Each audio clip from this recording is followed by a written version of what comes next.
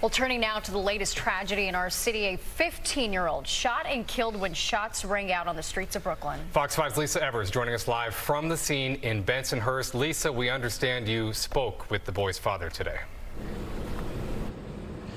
Yes, we did, Chris and Natasha, and I can also tell you that right now an NYPD manhunt is underway for a 17-year-old gunman who police say opened fire on a group of teens who were coming out of summer school yesterday afternoon.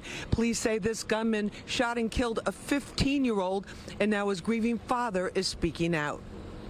Members of Brooklyn's closely knit Uzbekistan community stopped by the Bensonhurst home of 15-year-old Faridun Mavlinov to console his heartbroken father. In this surveillance video, when a 17-year-old gunman, covered up in a mask and a hoodie, takes aim and fires. Detectives were able to identify this 17-year-old male, and we're actively looking for him right now. Faridun, who was training in judo, is seen in this photo with his proud dad, Firdavs Malinov. I am barber. Everybody knows my son. The other teens ran for their lives. The grieving father says he rushed to the scene and followed the ambulance to the hospital. At first, he was hopeful his son would make it. Then came the devastating reality. After they go to hospital, his heart coming working, and then almost started 2 p.m.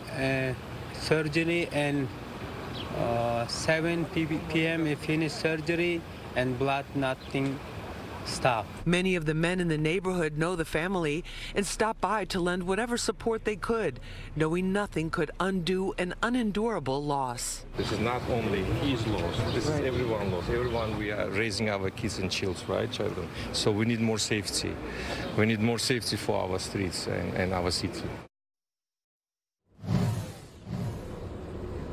Now, the heartbreak and despair in this community is real, and a sense of futility is growing, especially among the dads who came out here to support this grieving father. Some of them telling us that no matter what you do, even if you keep your child out of trouble, that's no guarantee you'll be able to keep them alive.